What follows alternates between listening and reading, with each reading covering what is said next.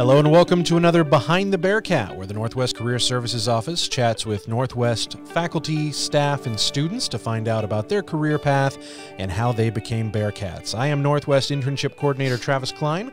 And I'm Hannah Christian, the Assistant Director of Career Services. And today we are joined by Lucy Hilliard, who is the Graduate Assistant for the International Affairs Office. Did I say that Involvement. correctly? International Involvement Center. Yes. All right. I've yet to get a title right on this. So it's including his own. Yes, I have changed my title multiple times on that. Things switch around. Yeah. Well, thanks for coming today, Lucy. Yes. So we always start, or I always like to start, with the first job question. Okay. So what was your very first ever job? And so definition being not paid for, your parents didn't pay you. Okay. So paid for by someone beside your parents, and Okay. but you had to be paid to do it. So it was paid. Okay. Yes. Okay. So my first ever job, oh gosh, that's kind of hard. So I kind of got it through school. We used to do this thing called Link. I think they still do it. But when you got older, like junior, senior year, you could go off campus and kind of go into a field that you liked and kind of work with them and kind of see if that was something that you really wanted to go into. And I always wanted to be a lawyer. So I went to a law firm and I worked with them. I think we had block classes, so like an hour and a half a day. And then I would go back to school, which was really fun. And they ended up hiring me to come in every day after school. And I'd work for them. I did a lot of clerical work, or I ran to the courthouse, just did a lot of office stuff for them, and they ended up hiring me, and then they started paying me because you couldn't get paid to go to school. So it took a little bit, but then that was kind of my job. I worked for them through the summers and kind of did that. So that was kind of my first job, was my first actual job, I suppose. It was working for the law firm. So, That's cool, because yeah. we haven't had anybody who did any of that type of work. Oh, it was before, so that's fun. not a first. typical Yeah. high school Oh, kid yeah, job no, either. not at all. Cool. It was so fun. It was, yeah. It So was a where really did you good go to time. high school at? Where are you from, Lucy? Okay, I like to say I'm from Chicago because people know where that is. I'm from a suburb called Batavia. It's about 45 miles west of Chicago. And it's just a small suburb, smaller than the ones around it, I guess. But it's a lot bigger than Maryville by any means. But yeah, I'm from Batavia. I went to Batavia High School, and I graduated in 2014. So how did you get to Northwest as a student? How did you find yourself here? Okay, so I was bound and determined to not come to Northwest because my brother had come here.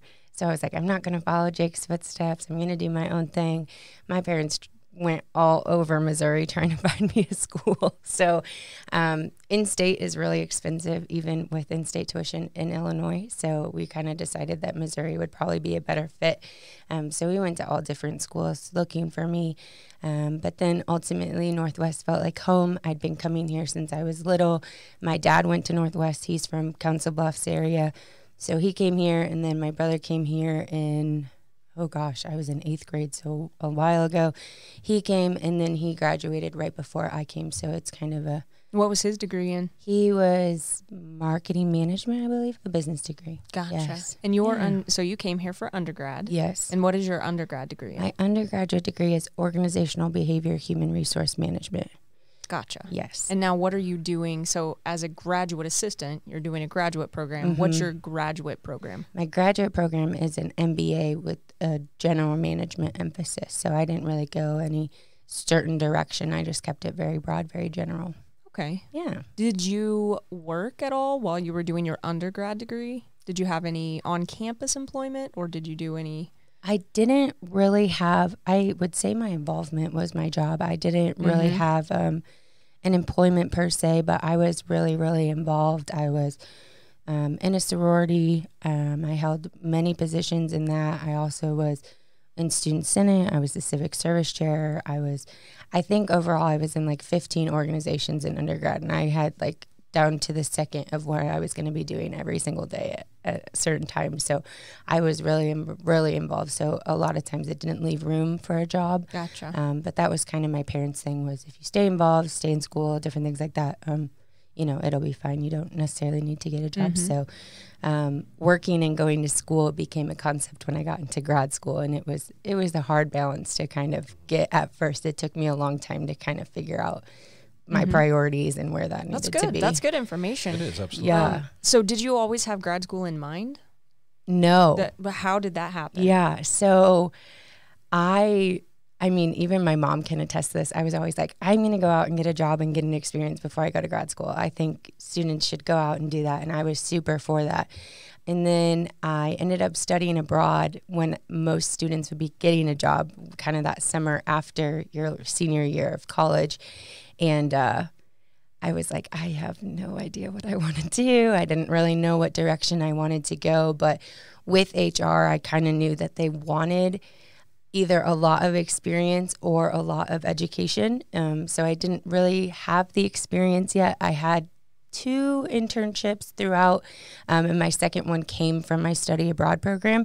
So I didn't really have either yet. So I was like, well, I guess I could go this way or I could go that way. And I just ended up applying for graduate positions and getting the international involvement one. And so that kind of made my decision for me. And I was like, well, the experience can come with that and it can come after that. But I think this is kind of the path that I need to go down if I want to stick with HR. I kind of need that more education background. So that was kind of my deciding factor. Was I was going to Ireland. I wasn't really in the applying for job stage yet. So I thought maybe more schooling would be my best option. And for people that don't know, with a graduate assistantship, what does that include for you? Like, what do graduate assistants do on campus? So my graduate assistantship, I feel like, is a full-time job. Yep. It is crazy. You do kind of a full-time job in a part-time hours. So you work 20 hours a week for your department, and you can do a lot of things. Mine specifically, my main goal is the students. So I advise them on studying abroad, different programs that we have, different options that we have for them, and kind of advising them on what I think would be the best program for them, how they can go about paying for it, how they can go about getting it to transfer back as Northwest credit, because we don't want to hinder their graduation date at all. So really the students are my main focus. That's what I do most of the time. I think I had 2 students before I came here. I had almost 5 students yesterday. So really just advising students to get them started on study abroad. And then kind of the other things that I do is planning visit days.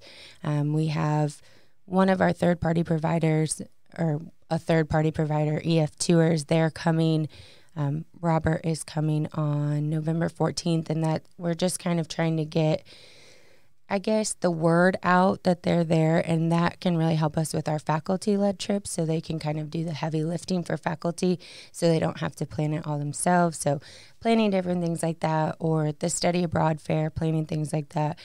So I have different side jobs that kind of come and go with it, but my main focus every day is my students. So where did you study abroad? I studied abroad in Ireland. Okay. Yes. I gotcha. Mm-hmm. And was it with a group? Mm-hmm. So we Summer were trip? kind of like the first hybrid program. So it was with Dr. Deb Toomey, and she took, I think there were 22 of us. So kind of a big group. And we did a hybrid program. So normally faculty-led trips are 2 weeks, 10 to 14 days, just kind of depends. And you kind of do the touristy things. You go in a big group, you go to different places, different things like that. So we did that. That was our first 2 weeks. So we would do class in the morning. We would meet at this really awesome place. It was called the Epic Center, and it was like a museum underneath. And then up top, it was like meeting rooms and little bit. It was awesome. So we would meet there and do like a big group work type of thing. Everyone would have an assignment. We'd come and discuss. It was very like round table work. And so we would do that. And then we would have an excursion almost every day. So that would be, going to Hoth and going for a hike and then having fish and chips by the water, or it was going to the Guinness factory, or we went to Croke Park and we got to walk around the top of the soccer stadium. That was super cool, but also very, very frightening. I was not a fan, but I had a lot of fun. And then after those 2 weeks were done, Deb left and her husband, Rick Toomey, came with Dr. Toomey, sorry. Rick came too, and they kind of left, did their own thing, and then we were on our own essentially, and we all had different internships. So mine was with a consulting agency and kind of like a headhunter type thing. It was Wallace Myers International. So I got to help with placing people in Dublin in jobs. But then, I mean, we had one student who worked with Dublin's Wheelchair Association for athletes. We had my roommate, my really good friend Christy. She was did radio because she sold advertising at Northwest, and she kind of wanted to go into sales. So that was her internship. We had some people at museums. We had one girl was doing event planning, and she was traveling almost 45 minutes to work every day, and then she got to go to the events on the weekend, so that was really cool. So we all had different things that helped us with our backgrounds, and that was our internship, and that was the last 6 weeks of our program. So so let's back up a little bit. You mentioned that you had 2 internships. So your second one was from that Ireland trip, Yes. correct? Was it also with Wallace Myers? Yes, that was the internship. Okay. So what was the first internship that you had? My first internship was with Dee Dino. She used to work over in the Office of Student Involvement. She and, oh gosh, I'm blanking on names today. But Jeremy Bauman. Yes, Jeremy had encryption, what are those called? The escape rooms. And so I worked with them. I did a lot with their social media and kind of getting the word out. I helped them just kind of figure out more of I'm not creative in any way, shape, or form, so I didn't really help with the rooms per se, but I helped more with tweeting out things, getting them in the newspaper, definitely more social media bound and things like that. That was my first internship, and I did get credit for it, so that was my first one. And then I kind of changed my major a little bit, and so it didn't super count anymore for what I needed. So that's kind of why Ireland was perfect for me. But that was my first one, was working with them with the escape rooms. So in study abroad, for students that want to do that, that's not something you just decide to do and then it happens. It's kind of so what's one thing that you see working with those students that you wish more students thought about earlier on, or wish they did earlier in the process to make your job easier? Yeah.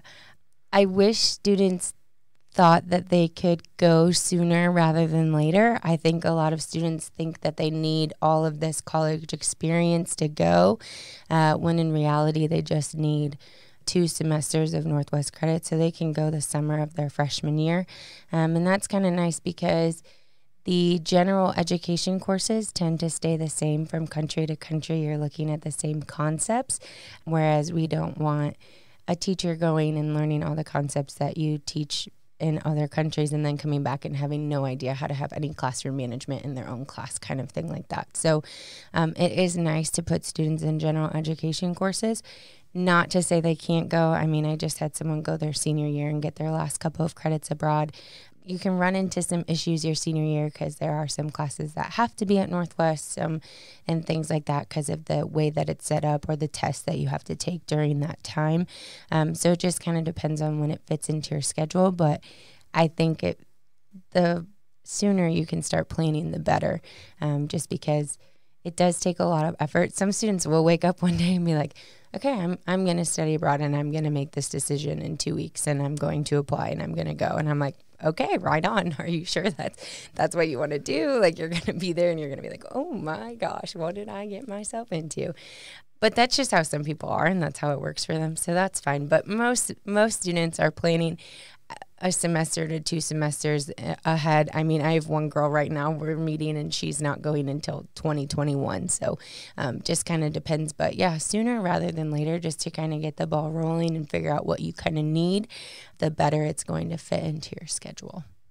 How did you find the graduate assistantship? Because that's sort of like finding a job, right? Did you have to apply for it? How did that go? I did. I was very nervous. So when I started applying for graduate positions, it kind of seemed like the norm for students to go to grad school. So there was a lot of competition, I felt like, in my cohort to kind of get a graduate position. It seemed like everybody that I had gone to school with who was graduating at the same time was also looking for a position. So They were posted on the Northwest page like most jobs are that are open on campus. And so I kind of looked through those, and I applied for every graduate position that was listed.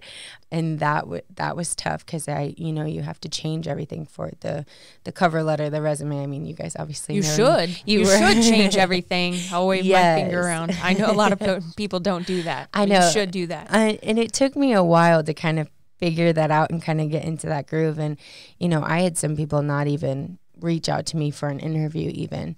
And so I interviewed for a couple. I can't really I'm like, oh, that was so long ago. It really wasn't.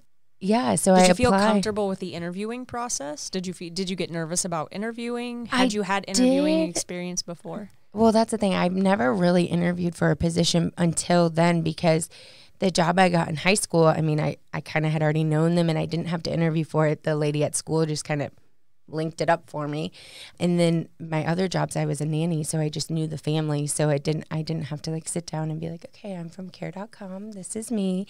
So I really hadn't had interviews, just kind of some here and there, for like, I remember I interviewed for an internship and things like that, but I didn't end up getting it. And it was a Skype one, so those are always awkward as it is.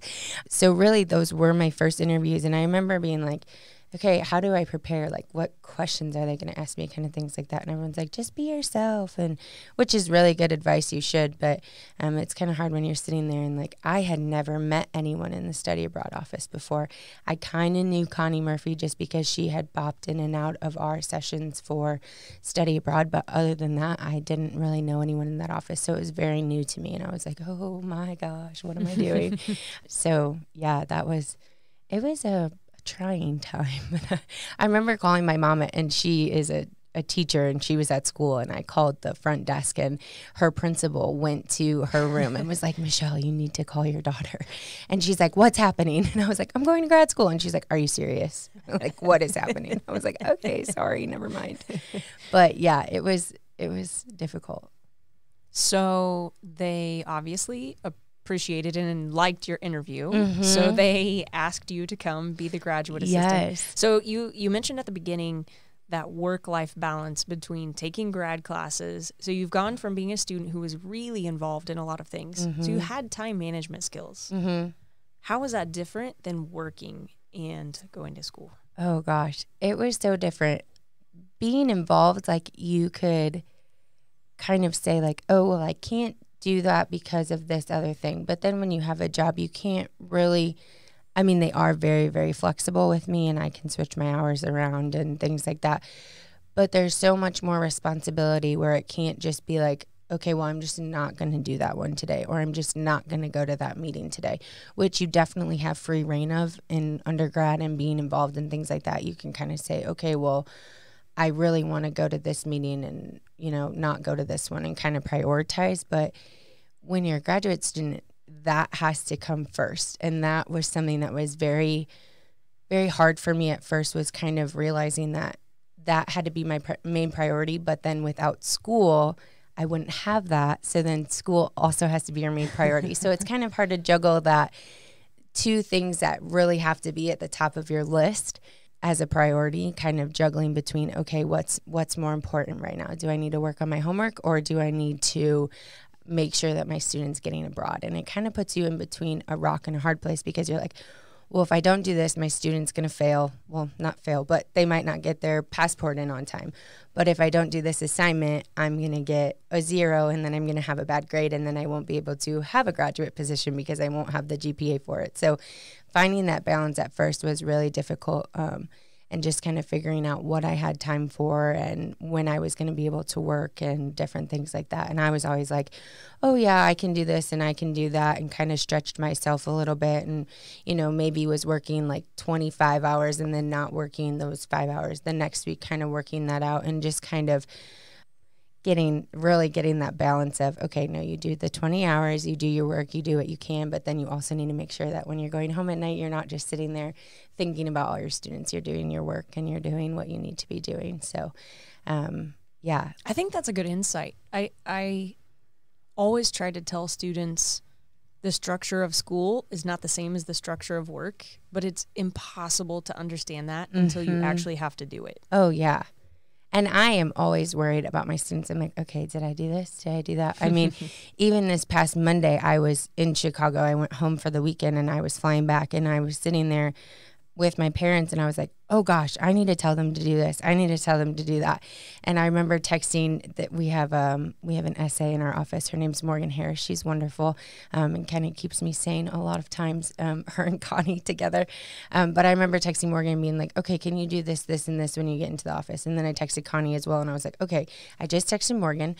She needs to do this, this, and this when she gets in the office. And Connie's like, you're off today. Like, you don't need to worry about it. And I definitely am an integrator. I am not a separator by any means. I definitely bring my work home with me, and kind of things like that. I mean, Connie Murphy's become like a second mom to me. Morgan's like my sister. Erica's my sister. I'm like really sad that I'm going to have to leave them soon, but very much an integrator. So I think that will be a good thing for me going into my field, but some people would rather have a separator who can kind of leave work when they leave work and leave home when they leave home. So just kind of depends. Any tips for someone, if I'm a student and I'm graduating, say in the fall or in the spring, and I want a graduate assistantship, any tips for a student looking for that?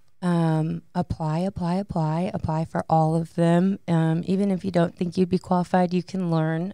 And I honestly would just go in and talk to the person who is giving out the graduate position and just kind of say, you know, what are you looking for? I mean, no one's going to slam the door in your face. And if they do, would you really want to work for them anyways? Good point. But I mean, everyone on campus is very open. So I think if you went in and talked to them, I remember I thought the study abroad position was going to be amazing. I thought it would work really well for me because I was studying abroad, and then I could obviously have an insight for students. So I remember even emailing the current GA and just saying, hey, I'm thinking about applying for this position. What is kind of your day-to-day? What does this look like? You know, what kind of tips do you have for me? What do you think I'd be good at the position? Different things like that. And she was really helpful. She just kind of said, you know, this is what you're kind of looking at. This is what the day-to-day is. I do think you'd be great. It's nice that you are studying abroad, so you have that kind of insight of what the students are going to go through. So just ask the questions. I mean, the worst they can say is no and not respond to you, which wouldn't be very nice, but it happens. But just going and talking to them and being open, I think if they know that you're putting in the effort for the position, they're going to be more than likely to give you an interview and kind of work with you to make it work. So yeah, and I'd say that that's true advice for internships, for jobs, for anything. You know, don't be afraid to ask questions. People they'd rather answer your question than have an application that doesn't have anything to do with them, or a person that's not going to fit with the organization. So yeah, going out there and asking questions, always a good thing. Yes, I agree. I need to take my own advice. So where are you going from here? Where are you going from here, Lucy? When are you graduating? I will graduate on Friday the 13th of December. What an ominous day, I know. I believe I graduated on Friday the 13th really? in December as well. Look, it worked out for Travis. Okay, Travis, you have a job. It's great. That's what's going to happen for me. I'm really stuck right now. I think my biggest thing is I don't really know where I want to end up. My family's in Chicago. Some of my really good friends are in Chicago, but some of my really good friends are also in Kansas City. So I'm kind of stuck between where I really want to end up. I also really would like to go abroad again and maybe work there for a little bit.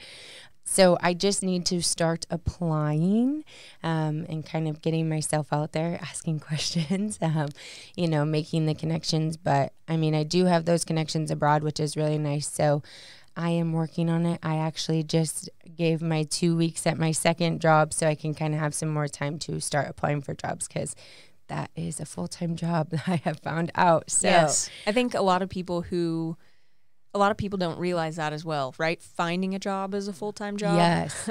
Yes. I mean, there's so much that goes into it. You can't just like whip out a cover letter and a resume and be like, okay, hire me. They're gonna be like, what?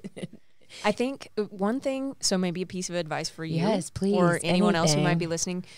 Jill Brown, previous guest, boss of ours, right? Yes.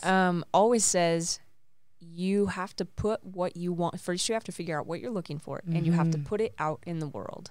So take a little bit to think about what you want, and then just put it out there in the world, Lucy. Yes. You have lots of places in the world to put it out there. I know. So, and I know it's scary. It's a scary feeling. I know. But I also think I should probably get social media back a little bit so I can start marketing myself a little bit, but I went on a little bit of a hiatus. So what types of positions are you looking for? So your undergrad's in HR, right? And then your master's degree is in management. So what type of position are you interested in, or do you think you're going to be interested in? I think I want to be HR. I think I'm good with people and kind of listening to them and kind of helping them. But what's kind of hindering me is anytime you bring up HR, people are like, oh, really? you wanna do that? You want to be the people that the person hates all the time? And I'm like, yes, I would love to do that every day. I would. And I can fall to that too. Sometimes people will be like, oh, I'm a teacher. And I'm like, oh, you are? You want to do that? So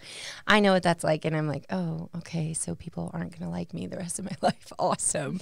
But I do think that I would be good in that. The other day I woke up and I was like, I think I want to do like HR planning, like kind of things of like building teamwork and different things like that. But I mean, it's not like you're going to need that in a company at all times. So I'm like, how do I make a full-time position out of this? And I'm like, well, maybe I could be a consultant and then I could kind of go in and do this for this company and then do this for that. And I'm like, but still people won't really like me. I'm like, oh, I'm going to go in and be like, oh, okay, so this is what you should be doing. This is what you're not doing. And then they're going to be like, okay, you're going to leave in 2 weeks. On the flip side, you also get to hire people and you're very liked right on the front end part. You. So like, hey, you gave me a job. Right. You're my favorite person now, I know. Right? I know. It's not all negative. Yes. Well, you mentioned taking your work home. Higher education is that's a valued skill in higher education, where in the corporate world it's maybe not. So I know. Lots of colleges and universities out there would definitely be looking at your skills too. I did apply for a job in our office. I didn't get it, but that's okay. I got my first rejection out of the way, so it's fine. But yeah, just applying. Do you have any industries in mind? I mean, HR is once again like communication or IT. Any type of company needs HR. Right. You have a specific field that you're looking. We're trying to help you put this out into the atmosphere, right? I know. Oh gosh, I don't really know. I think a bigger company, kind of where I could get a lot of experience. No different 2 roles, days are the same. Yeah. But I mean, honestly, anywhere. I would go anywhere. Yes, I did reach out to one of the HR managers at Coca-Cola, so maybe I'll end up in Atlanta. Who knows? But there you go. Yeah, just kind of a bigger company I think would probably be best for me. But I do love my work in the international office, so I could see myself in, a higher ed role with international and different things like that. So I'm really open to anyone who would like to give me a job. If you're listening, I'm open to anything. So, but yeah. Any last tips, tricks, experiences you have to share with someone who might be listening, who might be in a place where you were once as a student looking for a graduate assistantship, as a student looking for a job? Yes.